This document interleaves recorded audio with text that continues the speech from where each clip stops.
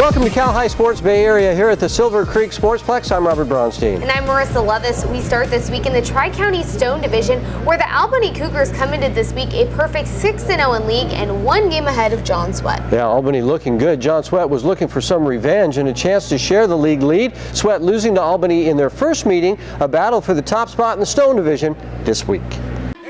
The boys from John Swett getting ready to take on league-leading Albany, but the Cougars get out of the gate quickly. First half, Josh Friedkin for the Cougars on the break. Eventually finds a cutting Marcus Simon for the easy 2. Cougs up 4-0.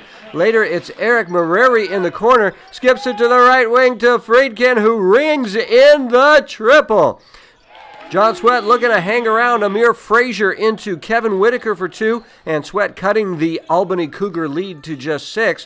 But that would be as close as John Swett would get. Here it's Albany's Billy TRESELER and MIRERI playing catch. TRESELER hits the 3, and the Cougars were up double digits. Then off the steal, it's Simon going coast to coast, gets the layup plus the foul. Simon goes tumbling into the wall, but he was very much okay.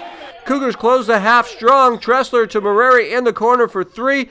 MIRERI finishing with a game-high 25 points. Second half, more of the same. TRESELER with a nice no-look feed inside to Simon, who gets the basket and the foul, and the Cougars just too much in this game. Oscar Burke and MIRERI play catch. Burke hits the 3. Albany did a lot of that, and they win this one by 15 to remain undefeated in league play.